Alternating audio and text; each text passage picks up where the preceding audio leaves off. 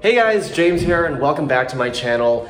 This video is a little bit different. It's more like a vlog style and I want to share with you a big update. So on Friday, which is today's Tuesday, so just a couple of days ago, I moved to a house where I finally have a garage again, like an actual garage, not like an apartment garage where it's like shared with other people. You can't work on your car. And it's been a couple of years since I've lived in a house where I have my own garage. So this is super exciting for me. That's the old beater Beamer looking pretty there after going through the wash. Now, my goal with this garage is to make it a really nice place to be, a really pleasant place to be, clean and aesthetically pleasing. And the previous house that I lived in where I had an actual garage, meaning not like a shared garage, well, that house was built in 1959, I think, and the garage was kind of dirty, it was kind of decrepit with, it was open to the attic and dirt and stuff could come in.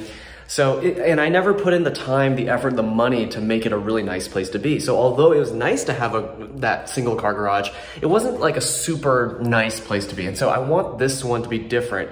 And I'm gonna walk through the different things I have in mind to make this a really great place to be. Now, why do I want it to be a nice place to spend time? Well, because I spend a lot of time in my garage, whether I'm working on my cars, like getting underneath to fix something, or whether I'm just in here detailing, cleaning out my cars. I do spend a lot of time in here, so I want it to be a nice place to spend time. First thing that I'm having done to this is I'm getting the walls and the ceiling painted. This looks pretty decent right now, but actually, on camera it looks decent, but actually right now this is unfinished drywall. They added the texture, but this is it's just plain old drywall. There's no actual paint on it. So tomorrow I'm having painters come in, they're gonna put primer on it, and they're gonna put some paint down. And it's gonna be a nice white color that's really nice and bright. Just like the inside of the house, I'm using the same color. And I'm using an eggshell level of sheen because I want it to be possible to just wipe it clean. Like if I'm doing stuff in here or like carrying boxes, Amazon boxes in, and I scuff the wall, I want to be able to just wipe that down. And so the painter that I spoke to said that he thinks an eggshell level of sheen is probably the right choice there. The advantage of having a more matte or a more flat kind of paint is that typically looks better. It gives the walls this nice kind of gradient when you have light coming down from the lights above. But the disadvantage of a matte or a flat type of paint is that once you get grime on there, it's like impossible to clean it off. So the shinier the paint is, the easier it is to clean, the more durable it is, but the worse it looks. So, you kind of want to strike the right balance based on what the usage is going to be. And I'm not going to put my hands on the walls when they're covered in brake dust. But I'd like to know that if I accidentally did that I would be able to actually wipe it down and it would be okay. So that's the first thing that's going to happen, and that's happening tomorrow morning.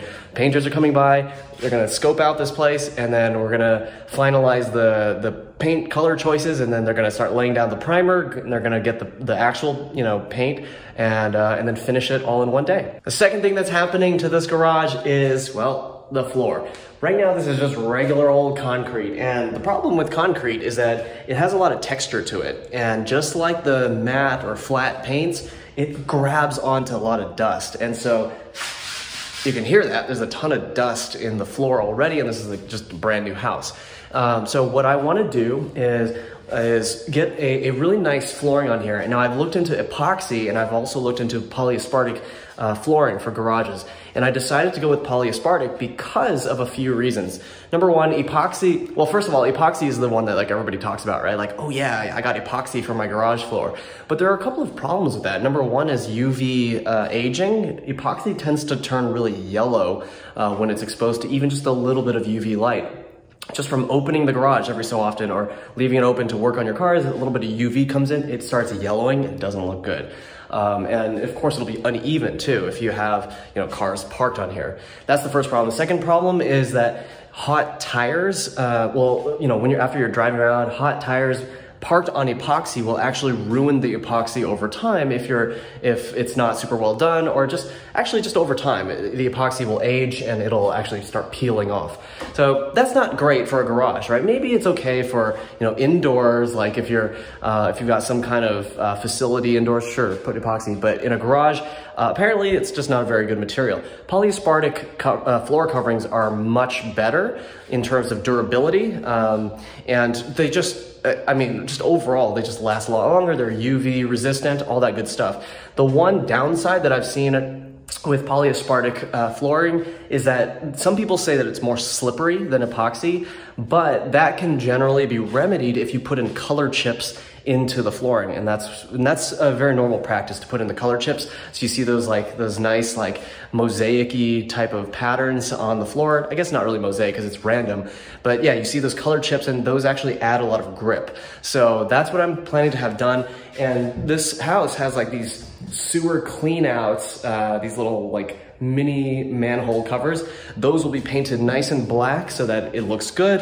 The guys who are doing the flooring are gonna get all the way up to there, so that it meets the painted surface there. And on the other side, it's actually particularly important to do that because the concrete goes up pretty high from, I'm trying to coordinate, from here to here, right? That's quite a distance. And so it's gonna look a lot better when the polyaspartic goes all the way up to there. So that's happening at the end of this month, at the end of March. And I'm super excited for that. I mean, that's what's gonna transform this place and make it way nicer to be in. Also, with the polyaspartic or even epoxy flooring, it's a lot smoother. The surface is a lot smoother, which means dust and dirt doesn't collect.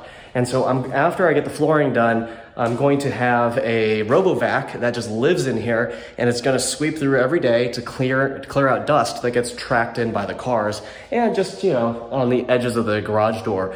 That RoboVac is gonna keep this place nice and tidy. This house has a bunch of different levels. It's like, it's technically 3 stories, but it's there's halfway levels. So we have 3 RoboVacs upstairs, or actually just throughout the house. And I think we're gonna get another one for the garage. So, so every day at 10 a.m., the robots will rise up and start hopefully cleaning, and hopefully not rebelling, because there will be a lot of them. All right, so those are numbers 1 and 2, the paint on the walls and the ceiling, and the flooring down below.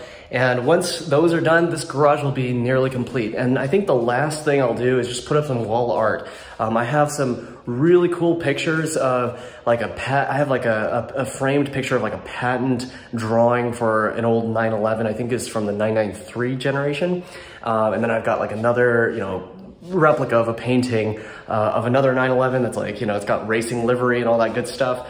And I've got this huge picture of me and a couple of my friends coming down the corkscrew at Laguna Seca. So those will kind of go up around here. I used to have these flags in my garage on the wall.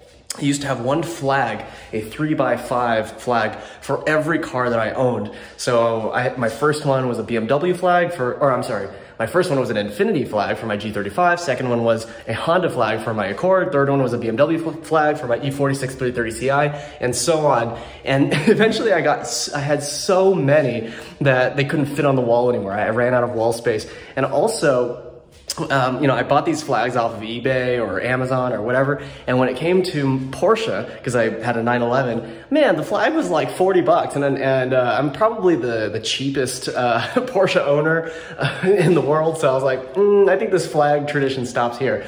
But also, I didn't like how the flags kind of sag and they kind of flap in the wind. So I think in here, I want it to just be wall art, framed photos that just are stuck to the wall. Again, I want this to feel like it's a part of the inside of the house. You see those multi-million-dollar houses that have super cool garages that maybe have a window where you can see into the living room, and if you're in the living room, you can see the Ferrari in the garage. Yeah, I'm not quite at that level, but nonetheless, I'm really inspired by the fact that those garages are made to feel like they're in the inside of a house. So that's my goal here. I want it to feel like a nice place to be, as if you're just anywhere in the house. You can be barefoot, socks, doesn't matter, and you still feel great. So yeah, those are the 3 steps. Number 1, paint the walls and the ceiling. Number 2, get the polyaspartic flooring. And number 3, put up some wall art. Now, some of you might be thinking, well, what about your tools? Like, where are they gonna go? Well, for starters, I'm not gonna put tools in the garage, which sounds crazy, I know, but I'm trying to go for a very minimalist, clean vibe. Remember those like multi-million-dollar, homes with like the window from the living room to the Ferrari in the garage? They don't have tools or even toolboxes lying around, right? They have it all hidden away. And again, I'm not trying to, pretend that I'm like some multi-millionaire, but what I am trying to do is draw inspiration from how minimalist and how neat that is. So I'm gonna omit tools from here for now, and if it gets to the point where like it's just a huge pain to go into the house to grab my tools and come back out, then I might start having some tools in the garage. But for starters, I'm gonna keep it super minimalistic. So thank you guys so much for watching. Again, my name is James, and thanks for joining me on my channel. My channel is all about just me sharing my love of cars and everything related to cars with you guys. So, join the club, subscribe, hit the like button. It really helps out my channel a lot as I'm growing it from, I have like 80 subscribers, which is like nothing. And I'm trying to grow this into something really wonderful where we can all share our love of cars together. And so, yeah, thank you again for watching. I have some really great videos coming up, revealing, I guess, the new car that I just bought, as well as finally getting into my Miata, which I'm going up to NorCal to grab this weekend. I'm gonna be driving up there, grabbing it, and then coming back down with my girlfriend, and that's gonna be a bunch of videos in itself. So hit the subscribe button, hit the like button, and thank you so much for watching again, and I'll see you next time. Not totally sure why they delivered 4 bins to us, 2 recycling and 2 trash, but hey, why not?